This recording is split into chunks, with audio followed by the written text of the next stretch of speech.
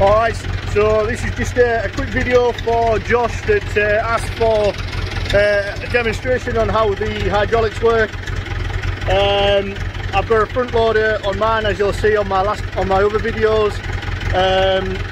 It comes from only one rear remote on it, and you'll see what I mean where that goes to. It's a temporary permanent fix, so I need to get something fitted permanently for it.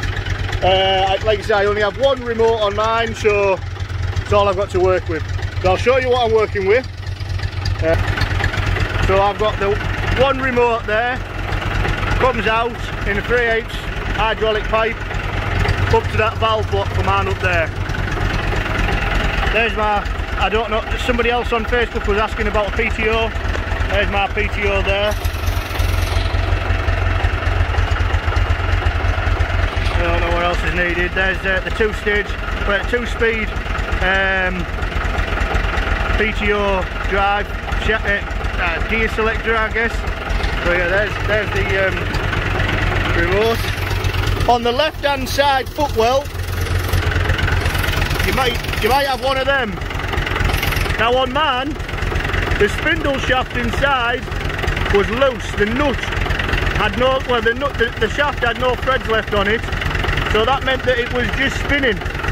Wasn't giving me any transfer whatsoever inside that block.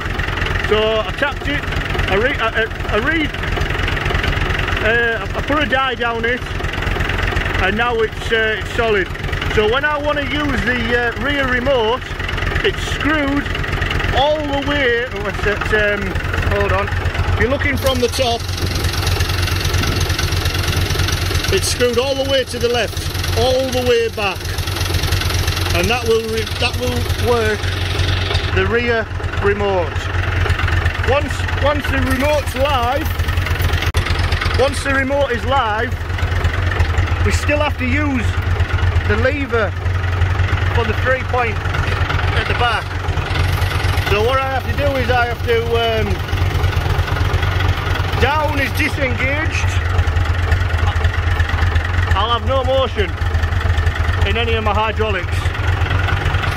Up is engaged. Now I've got flow back to my valve block, and you'll see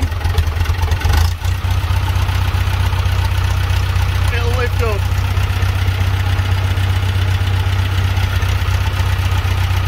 Alright, so that's the hydraulics. Now that has to be in the up position. Now that's on the left hand side, right hand side, sorry, and that has to be on the up. All this is here is a stopper when you're wanting to do some grading. The switch, that knob there, I turned it out a few. I couldn't tell you exactly how much, but I just turned it out a few. Now if I want to operate the 3-point at the back, I come back to the left hand side footwell, I turn this out. You can hear the engine start to idle because it's working now. I'll unscrew it a few turns, maybe one turn out. Now that means now, going back to our lever on the side here, when I press that down now, hold on, got to disengage this. So normally I leave it all the way to the left, it'll click in, and I pull it out and to the right, and that means it's able to be used. Now if I press this down now, my 3-point will lower. Don't know if you can catch that on video. And again, when I raise it up, I raise that lever up on the right hand footwell. There we go, they're coming up. That's engaged. Now you'll hear the engine start to drone down a bit, so we'll just turn that lever there just a little bit forward. And when you've got an implement on the back, that's when it'll be in its position to be in an idle position. Goes all the way down there, that's down, all the way, well, that's just in the middle setting, shall we say. And you can just hear it again idling there. when I've got something on the back like a counterweight, I'll take it all the way to the top on the lever. This is all the way at the top, locked. We'll turn that knob again back to the left.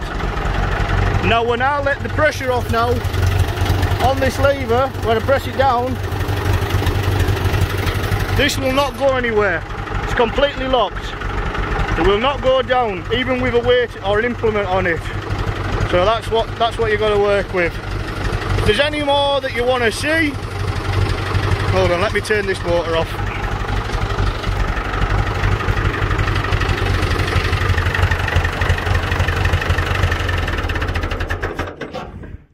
Lovely, nice and quiet. So yeah, if there's any more you want to see, then don't hesitate to ask a question again. I'll even give you my personal number sometimes to talk on WhatsApp, and we'll be able to discuss further in detail what you need to know. Just turn this control valve back in. I can't remember what it's called. Turn that back in because that operates my front loader, and that's basically what I use majority of the time, especially for moving the logs. So yeah, recap again. Once sat in driver's position, if you want to use your implements at the back, you want that valve screwed to the right. You want to so it's not fully back. I turned it about a turn out, and that'll go to the right. I think it is, yeah. It's hard to gauge when you're upside down. Then you'll be able to, if you haven't already got this one engaged, left, was it left? It's the hydraulics are off now. I think right's lock, left's unlock. And again, you have to use this control arm for all them. And this valve down here, I've just got it turned.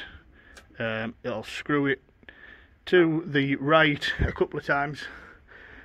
Just to, I can't remember what it was for, but some of the people on here will tell you. So yeah, that's it. Any more information, again, please don't hesitate to ask, and we'll try and help you as much as we can. There's not a lot of information online about these, and it's nice to be able to rely on the community. So say bye, Isaac.